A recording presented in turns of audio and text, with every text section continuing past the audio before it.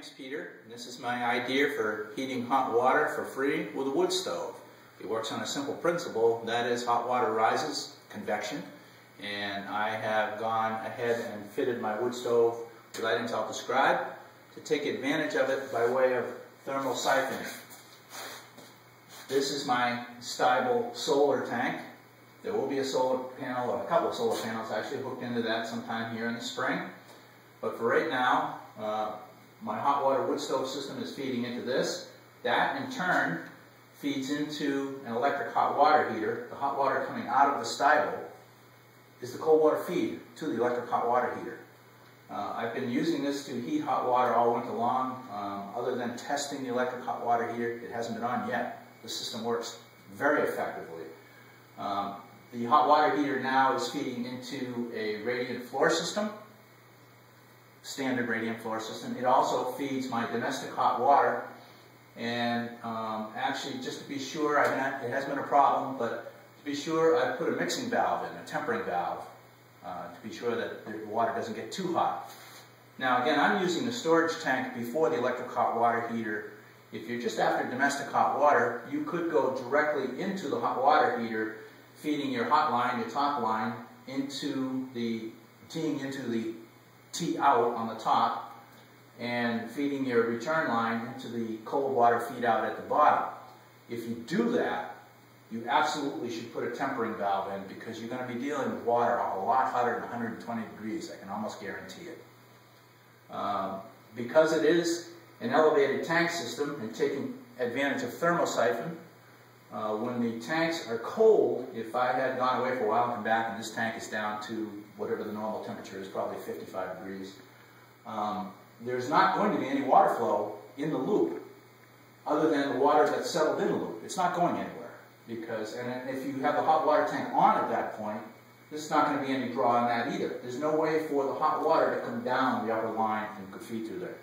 In any event, what drives this whole system, and what I spent the most time working on, and in fact I'm going to probably start manufacturing depending upon how popular this proves to be on YouTube, are these coils. They're 3/4 copper pipe, and they're fitted very tightly around the wood stove flue pipe. This is actually my first prototype right here. And as you've seen by some of the other videos on YouTube, it's very difficult to form 3/4, even soft copper, in a 6-inch radius without crimping it. It's very easy to ruin an awful lot of expensive copper pipe. Ask me, I can tell you how. I formed this piece by borrowing a tool called a yellow jacket. It's a plumber's ratcheting hand tool meant to make 90-degree bends around a mandrel. It took me 2 days with that tool to make this thing, my prototype, and I couldn't write for a week afterwards from the cramping. Anyways, once I fired this thing up, it was way beyond my expectations. Way beyond my expectations. Now,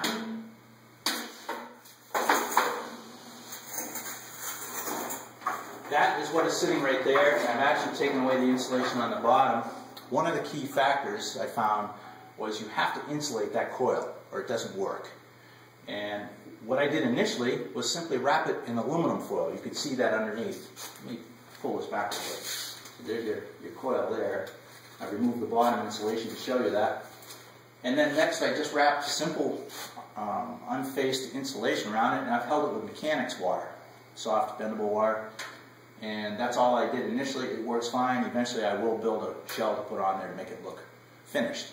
And I've also bought some mineral wool, Roxol, to use in lieu of the fiberglass. The problem is the Roxol seems to want to break apart rather than just simply mold around there.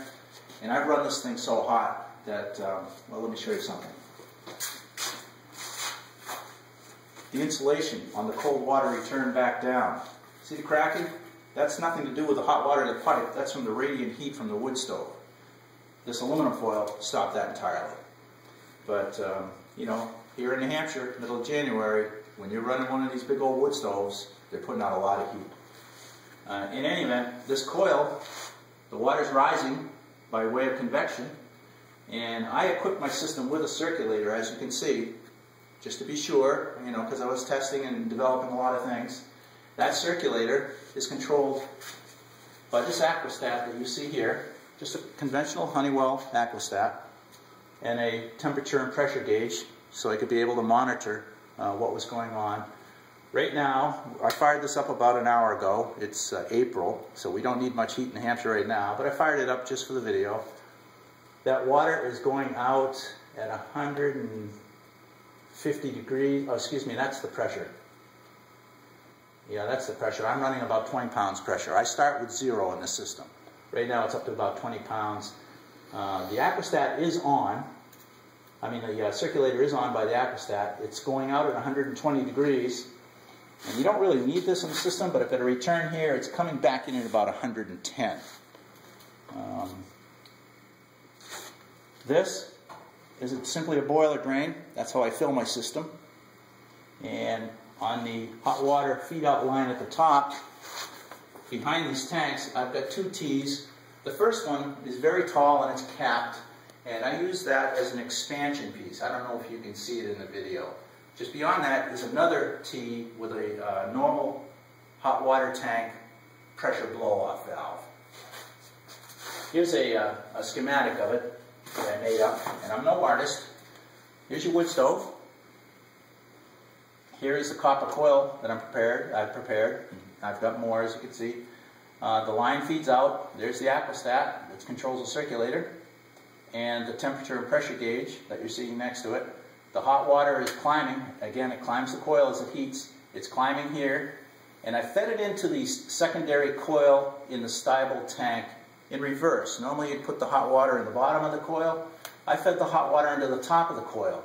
So as it's traveling in, it's giving water off to the storage tank, which in turn cools the water inside that coil. Now it's sinking because cool water sinks. It sinks back down and it drives this system. Again, the circulator is here. This time of year, I need to run it with the aquastat. I've got it set down to 130 before it comes on. In the wintertime, I've got the aquastat set for about 150 degrees because there were quite a few days in January and February where you're running a stove consistently and warm that I would have in this tank, my 80-gallon Stiebel tank, I would have a tank full of 150 to 170 degree water.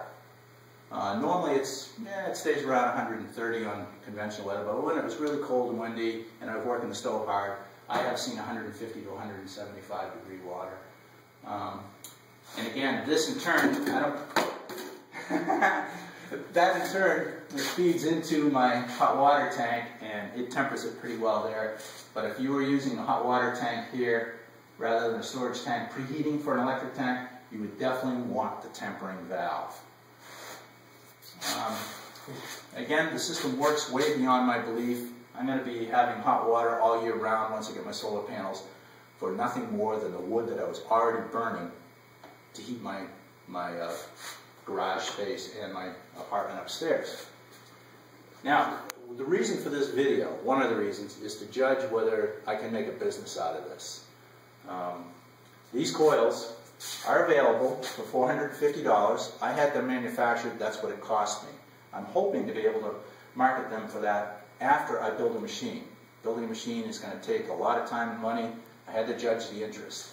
If there's interest, or if there's questions, or anything else, I can be reached at convection.coil@yahoo.com. Again, convection.coil@yahoo.com. Thank you for your attention.